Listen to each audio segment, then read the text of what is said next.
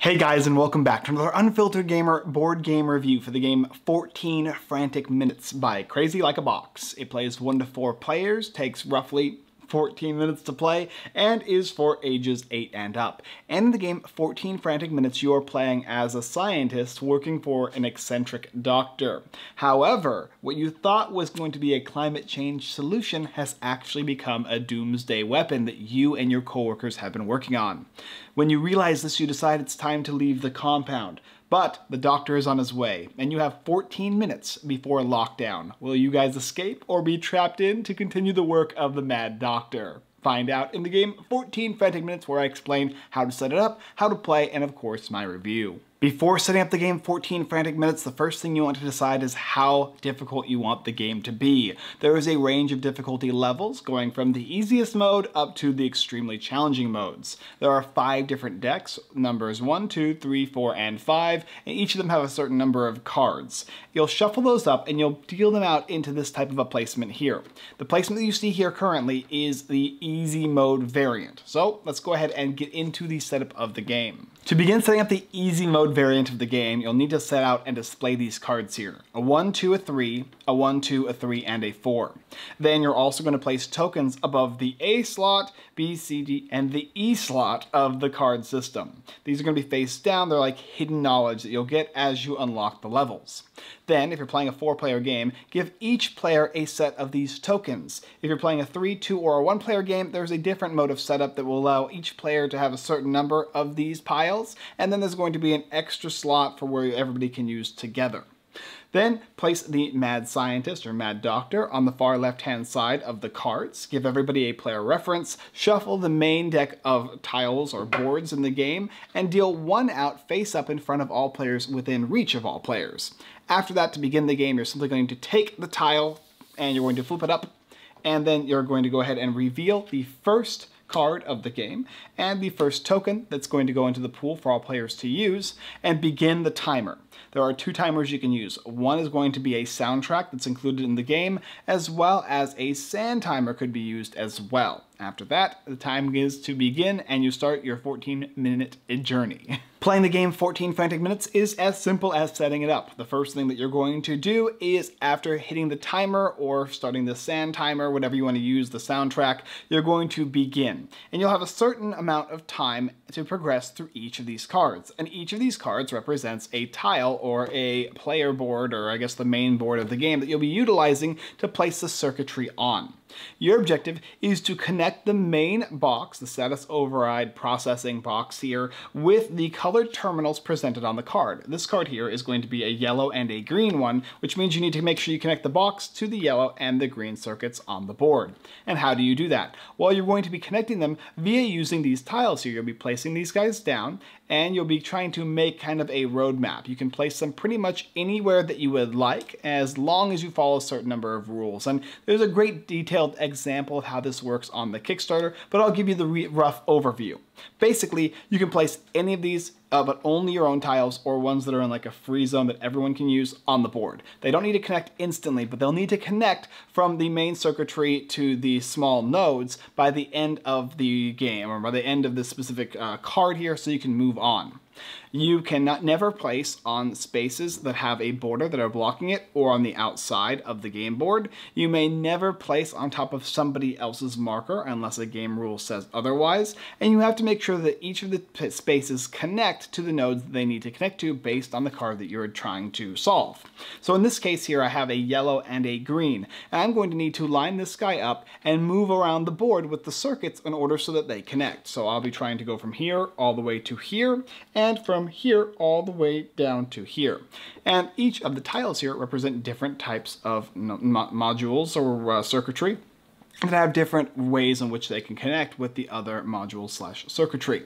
And once you have completed this one here, so you've gotten the main power node to the 2 small nodes, then what you're going to do is you're going to flip over a new tile, and you're going to flip over the next card, and you're going to then try and solve that one. And you'll have a certain amount of time as well to do this. And you'll need to connect it to a red and a green, and so on and so forth. And you'll just keep doing that throughout the game. Now, while you're doing this, you are being timed, and the doctor is coming to get you. And so every certain amount of time, or every specific amount of time as it passes, on the soundtrack, you'll have like a door closed, and that means that this guy is coming from one room to the next to try and get to you. And if he ever reaches the space that you're currently working on, you are going to lose the game. However, if you can stay at least one step ahead of him as you continue progressing throughout this laboratory, then by the time the game ends, if you've gotten there before he reaches you, you win. But like I said, if at any point in time this doctor gets to your space, that is going to end the game. Whenever you get to a room with a bonus tile or a bonus piece above it, you'll be able to utilize that. And there are 4 unique bonus pieces in the game. There's a 4-way connector that allows you to connect tiles in 4 different ways. There's a bypass that lets you place these on top of certain types of computer chips. There's like a circuitry pieces right here that you can kind of bypass. And you have the switcher. This is going to allow you to switch one colored node with a rainbow node that you can use that will count towards your objective. And the deactivation marker. This is going to allow you to deactivate one of the nodes that is required on the card that you're currently working on. So use these when you best see fit, but remember that you have a limited number of them, and it's best to make sure that when you come across a challenging node, that is the time in which you need to use it.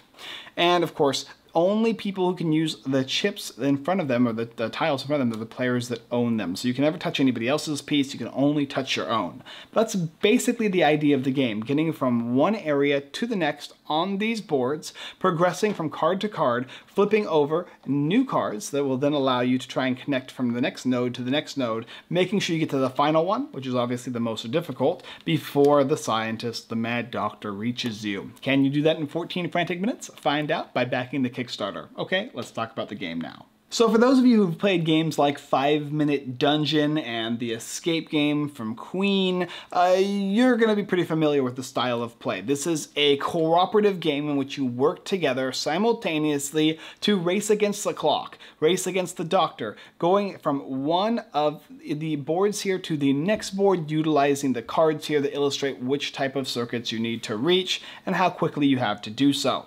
Utilizing what little resources that you have in combination with working together and communicating what pieces that might be needed in order to connect nodes on a circuit board to get from one piece to the next. Each of your nodes is unique to you and will have a unique twist to them and how you can utilize them. Some of them are smaller nodes. They're going to have basically a smaller circuitry, I should say, which have smaller connections. These things are really cool because you can rotate them, you can flip them, you can kind of decide how you want to place them on the board, and communication is extremely key in this game.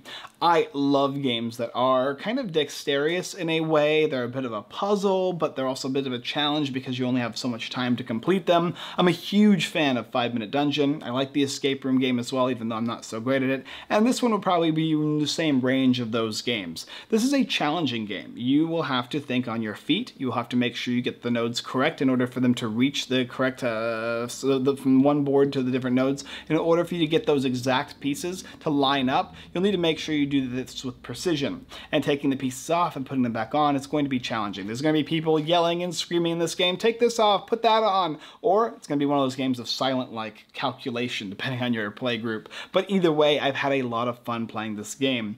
If you like a dexterity game that's got a rich amount of gameplay, there's going to be constant replayability because each player will play differently based on the type of tiles that they have and who they are working with. Then you are going to really enjoy 14 frantic minutes.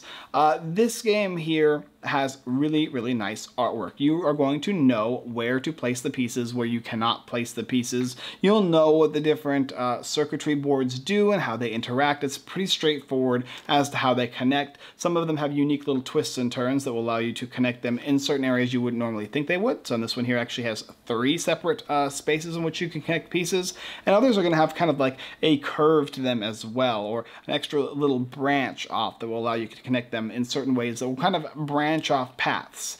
And that's cool. It's also cool that just because you have placed pieces on the board that don't interact in any way, it's not going to cost you as long as you're able to connect and finish the board, in which you'll take off all the pieces, flip over the next tile, and continue.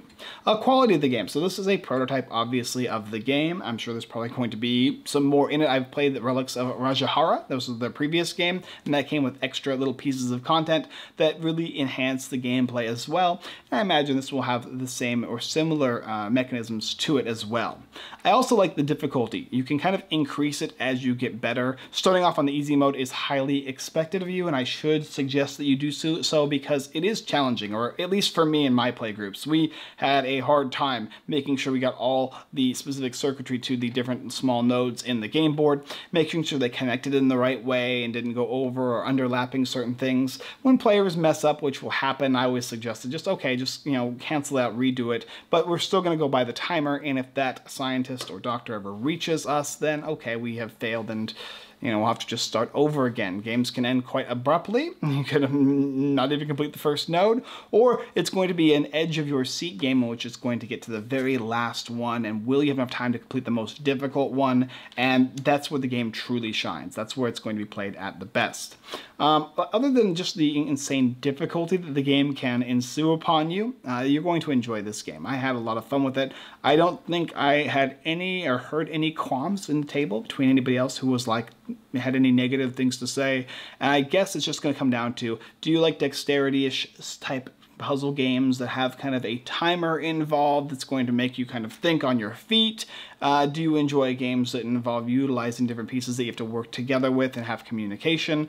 And if so, then this is a game I would strongly suggest you take a look at. But if it's not your cup of tea, and I imagine for some people this is going to be more of a niche game because of the things that are required of you in order to successfully accomplish your goal in the game, then maybe it's not. But for me, I really enjoyed this game. I'm a big fan of 5 Minute Dungeon, and this kind of gave me another little taste of that, but in a unique new way that I had never seen done before. So yes, seal of approval for 14 Frantic Minutes. Do you want to pick it up? There's a link down below. Thank you guys for watching another Unfiltered Gamer board game review for the game 14 Frantic Minutes by Crazy Like a Box. If you're interested in picking up the game, like I said, you know where to go. You can also go ahead and subscribe to the channel. Hit that subscribe button, bell notification button, and more to see more of our videos here. Let us know, is this a game that would interest you? 14 Frantic Minutes? Why or why not? Do you like the idea of having a high stress type of game where you're trying to constantly stay one step ahead of what the game wants you to do, and the constant difficulty increases? Is this something that you pick up? And I actually be more curious to know why you wouldn't want to pick up this type of a game, because I'm going to imagine for most people it's going to be because of the stress and puzzly nature of it, which of course my wife loves. And for me, while it is frustrating, this is one of those ones that didn't bother me so much because I wasn't working on my own puzzle. I got to work with everybody else's. We have a live stream every Sunday at 6:30 p.m. PST.